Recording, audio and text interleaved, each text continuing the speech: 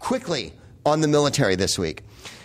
You've been watching on TV the unbelievable irony of the Air Force Lieutenant Colonel who was charged with groping, who was also in charge of hearing sexual assaults in the military. It's an unbelievable travesty. An average of more than 70 per day in the United States military during 2012, according to an annual report by the Department of Defense. I didn't make this up. It's from the Department of Defense.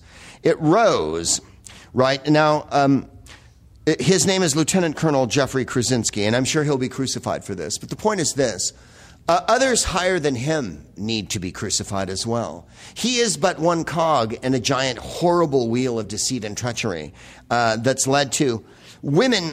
And speaking of the USO, when you go overseas and meet the troops, you'll find that a good deal of them are women. They live in utter fear and trepidation of being able to report these kind of things. What was it, 20,000 in the last year? And if anyone watched the senators this week, Kristen Gillibrand and Claire McCaskill, you may remember Claire McCaskill because she notably beat Todd Mr. Legitimate Rape Aiken in her race for the Senate seat.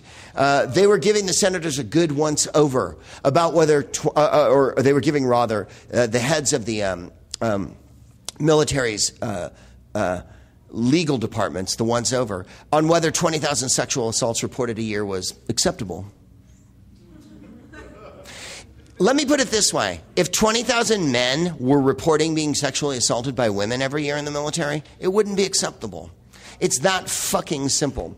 This is from GQ, which I happened to buy today for my plane ride. In it is an article about all the women, because women are allowed in combat coming up, who have been fighting in combat already, and many of whom are decorated with silver stars, purple hearts, and whatnot. This is from Staff Sergeant Marty Ribeiro from the Air Force. My sergeant major gave me a knife when I got to Afghanistan. The knife wasn't for the bad guys, it was for the guys in our uniform. I'm a 5'8" and blonde, so I got the nickname Combat Barbie. When I was raped, I'd put my weapon in the wooden rack in the guard duty station, and then I'd walk 10 feet to have a cigarette. It happened so fast, I don't know if I would have been able to use my weapon. I've watched enough Law & Order SVU to know that you don't go take a shower. The person I reported the assault to was female, and she told me because I left my weapon 10 feet away, I'd be charged with dereliction of duty. So I didn't report it. For the remaining 2.5 months of my deployment, I didn't tell a soul. I went numb. When I got home, I lashed out at my husband, not knowing it was the psychological crap I was dealing with. It caused us to separate and eventually divorce. I've never truly been able to get back. The perpetrator works for the Department of Defense and hasn't suffered any repercussions. Now, I'm not reading this to you to bum you out beyond all measure. I'm reading this to you because the time has come today, time, as the Chambers brothers said, when the head of the Sexual Assault Division, Lieutenant Colonel Jeffrey Krasinski, head of the Air Force SAPRO program, gropes a woman and gets his ass kicked for it, and then we find out that 20,000 women, 70 a day, and then I read something like this testimony of this noble sergeant.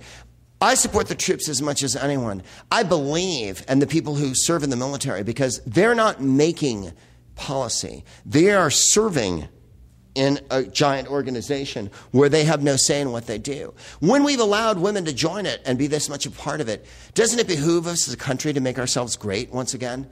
And not just pay lip service to this, but to really, as Obama said so, and I hate to say this about it, but it was true. On the night I was watching him on the news and he went, we can't allow this stuff to happen. It's not stuff. It's sexual assault. And that's what it has to be called, sexual assault. It's not stuff. And he said they're going to chase everybody down, they're going to catch everybody. Let's do it this time. Let's demand it. I know for several reasons. One, it's the right thing to do. Two, these are our sisters. They're people, and they're also serving. They're soldiers, so they deserve the respect that any soldier would get.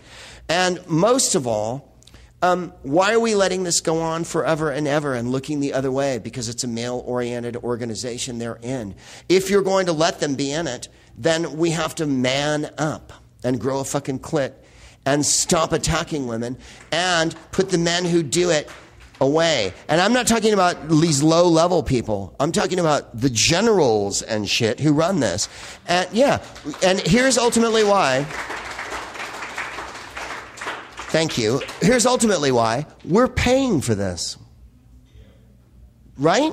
I mean, how much of your dollar goes to the defense budget? Every tax dollar that you pay. We're not just paying for this. We're paying almost everything of our tax money for this. So we have the right to demand that it be run fair and fucking square. And that the sexual assault, when you read something like this, it makes your heart break. Heartbreak. And it should make their fucking heart break. And you know what? I'm so sick of watching middle-aged men with fucking epaulets and ties on look down at the ground when they're being scolded by fucking middle-aged women. I mean, take it like a fucking man. You know?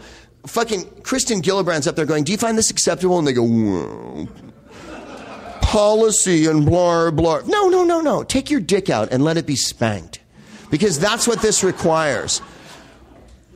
Your inability and lack of self-control to control yourself in sexual assault is not women's problem.